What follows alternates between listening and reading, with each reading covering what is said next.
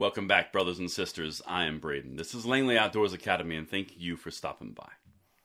Alright guys, for tonight's episode, we have a huge update on what's been going on between the gun negotiations between Democrats and Republicans.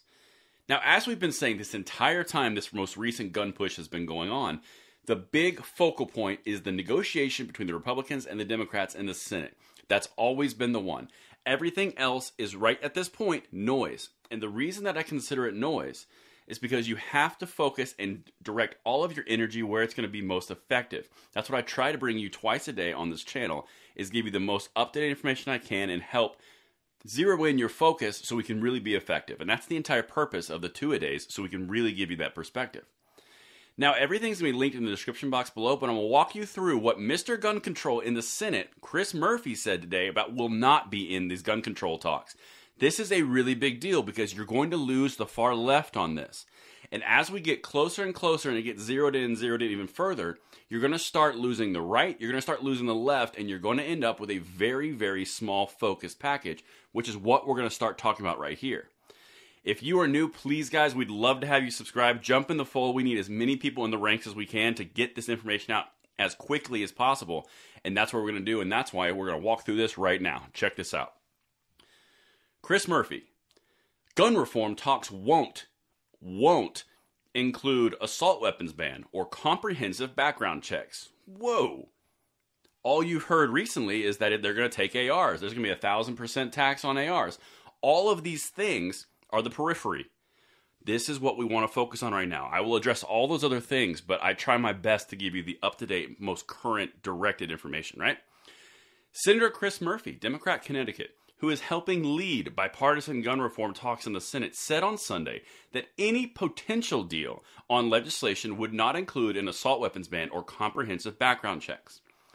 Now, put that in perspective of what we covered previously, about a week and a half ago, when Chuck Schumer first came out. We did a video on this, and he said, we can't go too far left because we have vulnerable senators in purple states and tough battleground states, and we don't want to lose the entire race.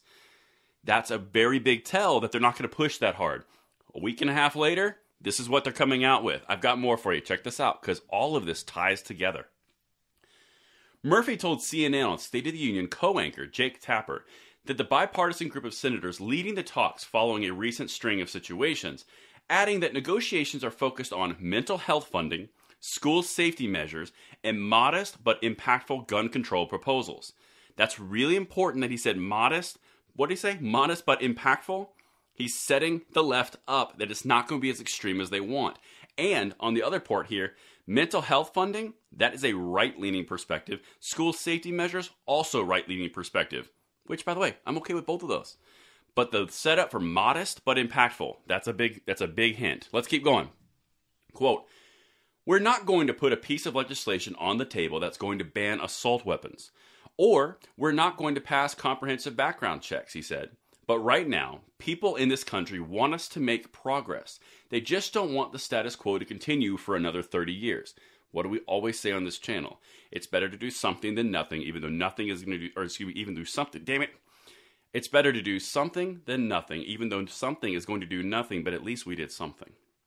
It's important, all right? Let's keep going. Murphy said the group is also focusing on strengthening background checks and incentivizing states to implement red flag laws, which allow people to petition a court, temporarily confiscate firearms from owners considered risk to themselves or others, and providing funding for states with existing red flag laws. Quote, "I think this week we need to have concepts to present to our colleagues," he said. That is incredibly important. That's what we were talking about this morning on this channel. He did not say red flag laws federally. He said funding for red flag laws at a state level. When he's setting up in this conversation and saying modest but impactful, then the next thing that he says is funding across the board for states. They're punting it to the state level. That's important. Focus on mental health, important. School safety, important. Do you see where all of these are going? It's still a fight, but it's narrowing. Now, this is what Pat Toomey said. He's also involved in the same negotiation, but he's a Republican. Okay? If that name sounds familiar, the Manchin-Toomey bill, that whole thing, they don't even want to do that. It's too extreme. Track with me here. Noting concern from some Republicans that gun control legislation could violate Americans' constitutional rights,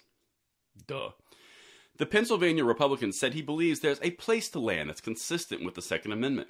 Quote, I think encouraging states to have some kind of red flag laws could make sense as long as there's adequate due process.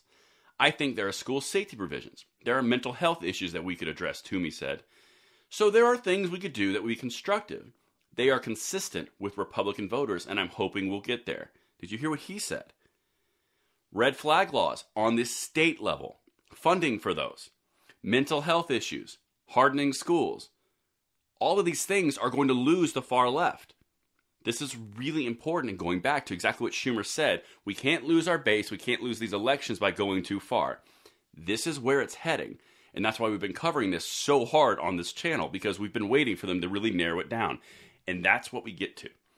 When they narrow it down for us like this, and they actually present, and it goes from wide-ranging gun control to here's what we want to do, they start losing the left, they start losing the right, and they end up in a position where, if anything happens, it's extremely meager.